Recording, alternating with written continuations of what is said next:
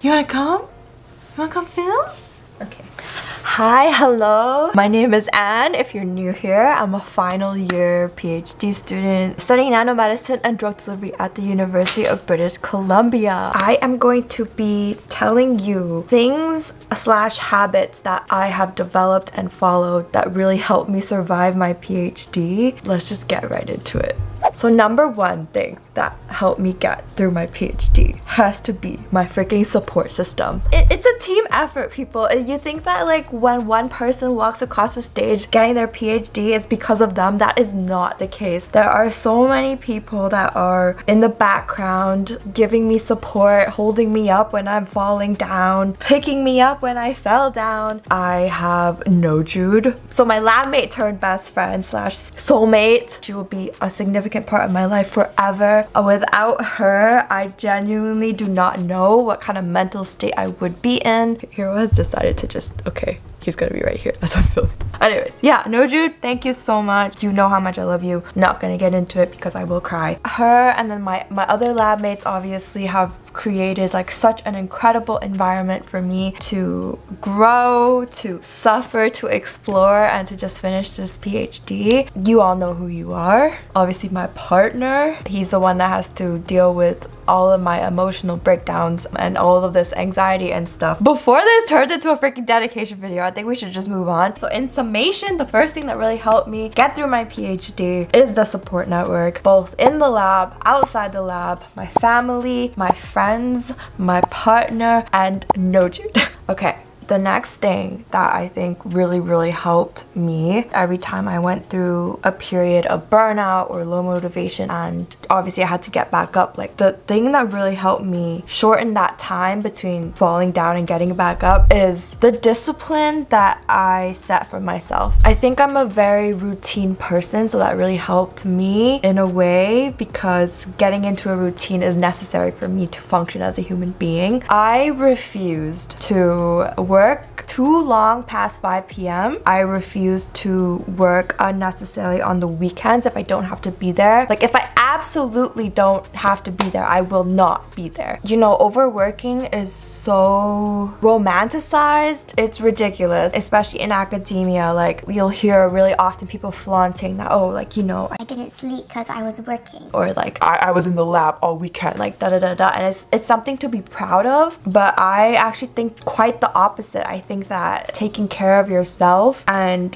placing that boundary is so important for you to maintain your mental health, to maintain balance in your life, to give you time to reset and to think and to, you know, just live. I've been an advocate for work-life balance since I don't know when, like since I suffered in first year from, you know, spiraling from not doing that or not implementing that strongly. Talking to other graduate students, it might not come easy for some people to, as soon as you leave the building, to turn off your brain and stop thinking about your project, because I understand like it's a huge component of your life and is very important to you, and during your PhD, this is your life. That experiment is your life. To switch that off, it could be challenging. So things that really helped me switch that off is setting in a daily routine. So in the morning, I would designate that time for exercise. So 6 days a week I exercise, whether that be like a run, a short run, a long run, some kind of like health goal that I have for myself. Usually I'm running because I really like to run, and then I would supplement that with short body weight workouts, like at home body weight workouts. So just implementing exercise into my daily routine. That's my morning. I also have a chunk of my morning set for whatever creative hobby I'm pursuing. Earlier on in my PhD, I was really into photography. The morning would be the time that I would be editing my photos or planning photo shoots and stuff. And then as I like ventured into the world of video editing and YouTube, like now the morning is designated to video editing and then working out. So then that's my me time. And then continuing on after work, I would go home and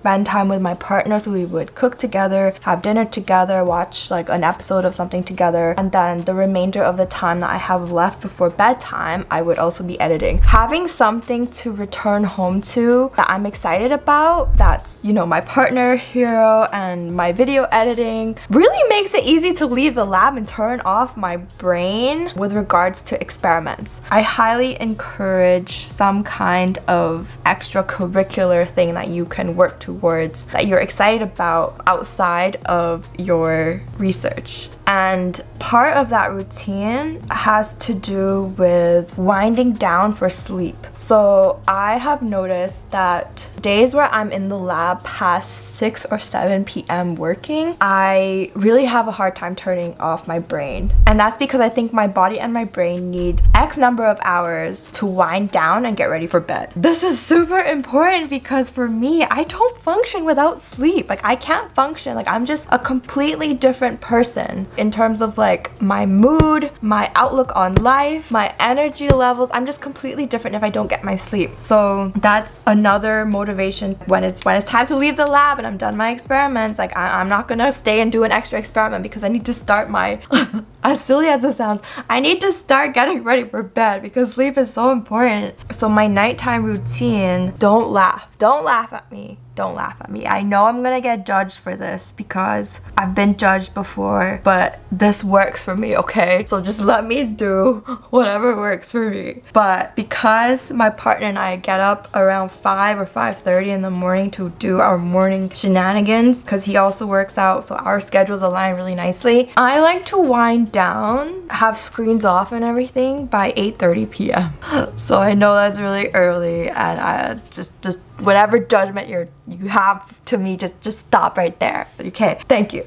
So at 8:30, I'll shut off all my screens. I'll text my mom good night, and just that's no phones or any type of screen from there on out. So I'll slowly, you know, get ready for bed, wash, take this guy down to use the bathroom, and then I will end up in bed around 9, and that's when I get to read. So I read for about 15 to 30 minutes and then I'll fall asleep, so I'll get sleepy. If lights are out by 9:30 or 9:45, I'll wake up feeling better and like re-energized. So that's my nighttime routine. Prioritizing sleep and prioritizing the quality of sleep really was crucial in me getting up every morning and starting the day again, no matter what kind of failed experiment I'm going into work too. A lot of you were here with me last January when I first started up my kind of monthly goal sharing. Like, that was really crucial for the progress that I made this year. In a year, I was able to finish the rest of my thesis aims, and mind you, I think like at the beginning of January last year, like I was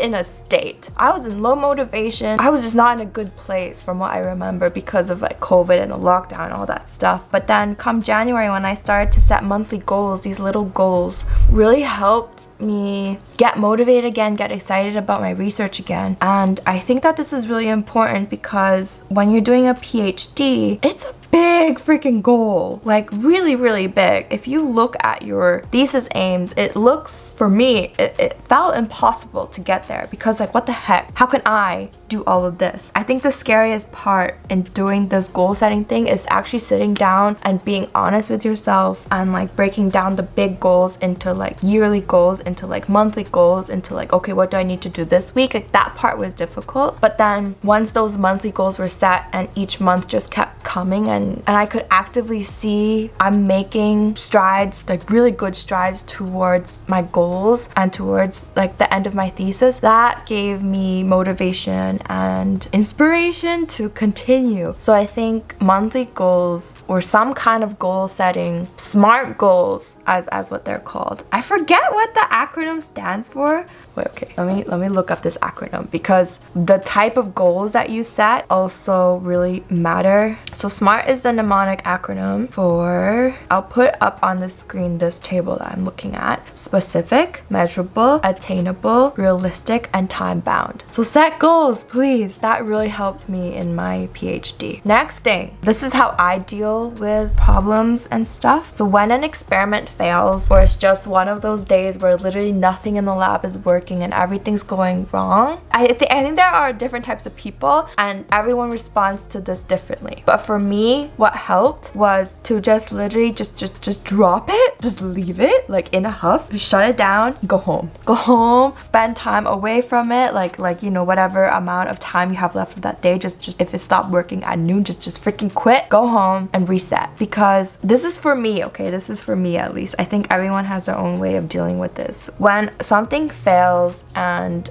I've put a lot of time and effort into it, I will get upset. When I get upset, I start to spiral. All of these emotions start to take over and I'm no longer capable of thinking logically and reasonably, and I'm more likely to make rash decisions. So I know that for myself, when these things happen, it's better for me to just shut it down, take a step away from it, go home, relax, and come back the next day with like a fresh mind and a better attitude to fix a problem. So that's what worked for me. But I think it's really important during your PhD. I think you'll come across it too when you come up with problems and stuff and you have to troubleshoot. Take a step back and kind of observe. Try to be like viewing yourself, viewing your emotions, viewing your thoughts from a third person perspective, and kind of analyze what you need in that situation. And this will help you better understand what kind of responder you are when things go to shit, because they will go to shit a lot during your PhD. And once you understand that, every time that, you know, something blows up again, like there's a protocol for you to follow. So for me, that protocol, I stuck to that. Like every time I felt like it's too much, I would just leave and come back. And always when I come back, it's a lot better.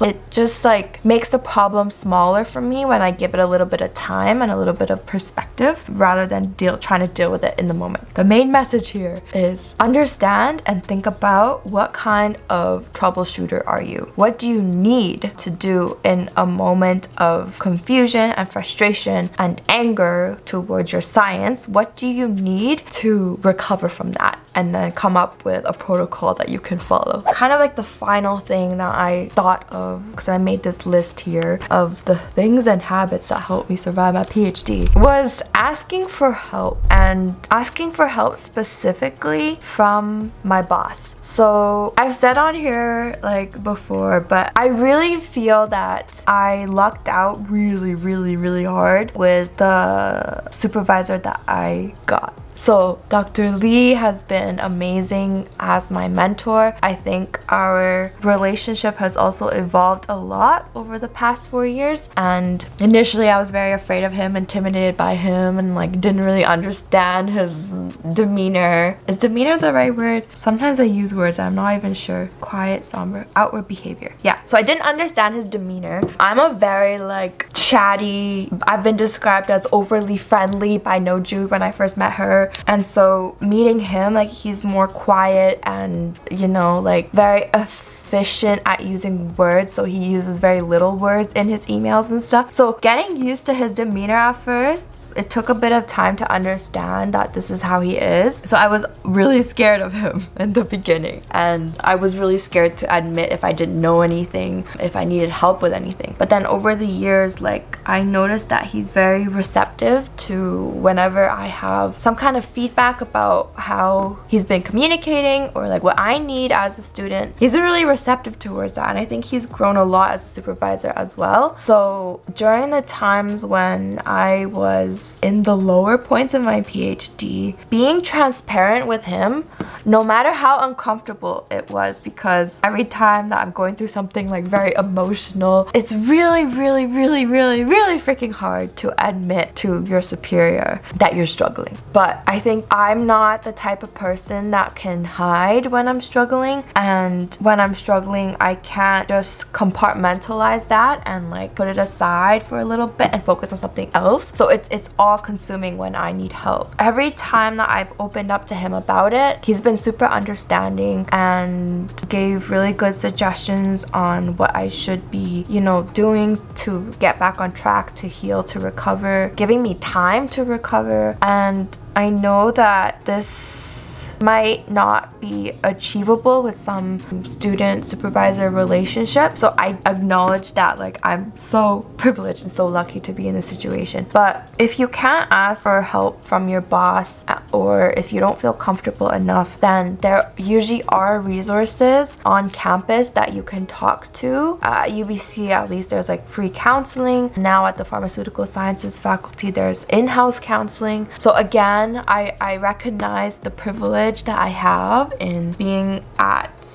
a faculty and a school that really prioritizes mental health, but knowing when to ask for help really made my PhD, because if I didn't ask for help, I don't know where I would be. So it's a tough pill to swallow when you have to ask for help or to admit that you're struggling, but the alternative to that is not asking for help and just suffering by yourself, and usually that's very difficult. Like, you're worth way more than that. You're worth more than your pride and your ego, I guess. So if you need help, ask for help. Okay, so I think that's everything. As you can see, I'm sitting down here because you know, everything else is a mess right now. Everything that we own is kind of all over the place, because right after I film this video, I'm going to be packing my life away. We're moving out tomorrow, and yeah, let me know in the comments if you have any other things / habits that are helping you survive your PhD or have helped you survive your PhD. I would really love to hear it, and I'm sure other PhD doers will also appreciate that. So with that, Hero has woken up from his nap, and you're ready to play? Are you ready to play? Come here, come here, come here.